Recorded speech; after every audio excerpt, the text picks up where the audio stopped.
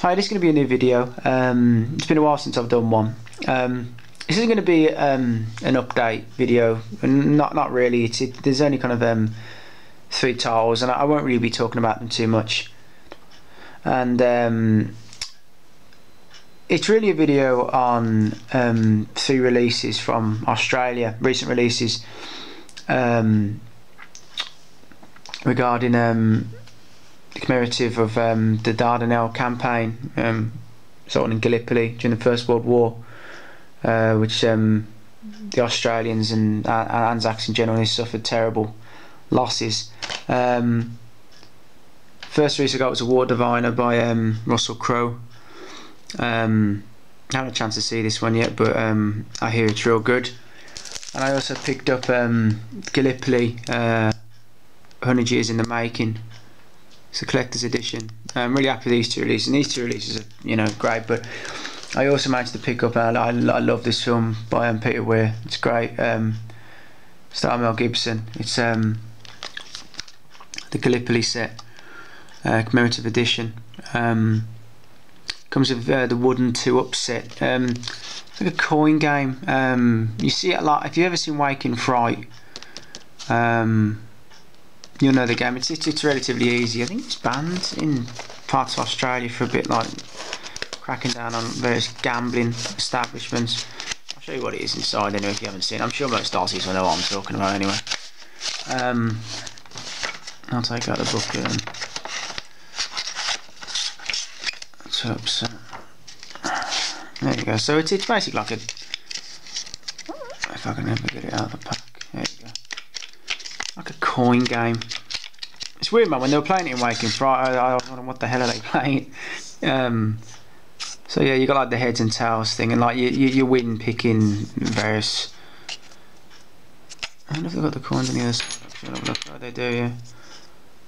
So yeah, you'd flick the thing up and resulting on if it was heads or tails or not, and various like betting and stuff. If you've seen Waking Fright, I'm on that, most people down that way know what I'm talking about anyway. Right, so you got the booklet like this. It's kind of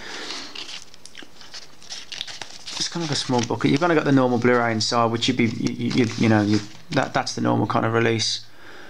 Real good film, man. If no one's seen Gallipoli, it's a fantastic film. Such a sad ending.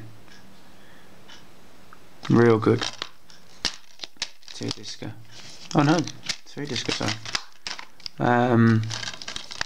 Yeah, it's loaded with features as well. Boys of the Dardanelles campaign. Just when you read about Gallipoli, man, just the slaughter was just, oh good God, just pointless slaughter.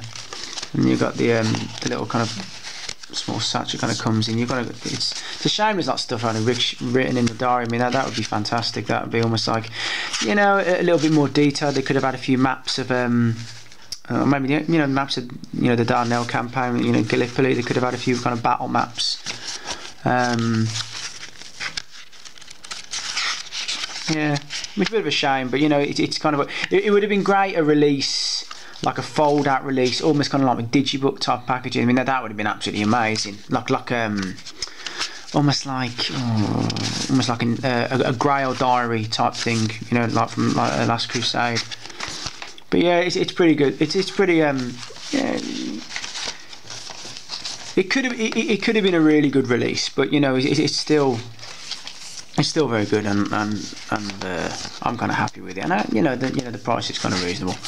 But yeah, so you get that, and you get the 2-up kind of set with it. But yeah, I thought I'd just do a kind of a quick video because I'll be doing another update soon. But I just wanted to show this because it's a real good film, and it's a good time to kind of remember it as well with the when you think of World War One, I think the Somme immediately comes out to you, and 1 or 2 other battles. But I think when you read about Gallipoli, and particularly for Australians and New Zealanders, the losses are absolutely just just enormous. And there's some good Australian. I really like The Light Horseman as well, another good Australian First World War film. So yeah, that's the end. It's not really an update as such, much, you know, a small video, but you know, these are available as well. The Gallipoli and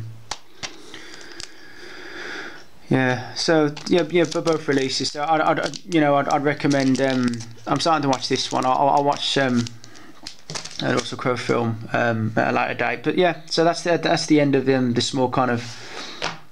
Almost like a Gallipoli update really, so I'll be back with another update, a full update very soon. So thanks for watching, cheers.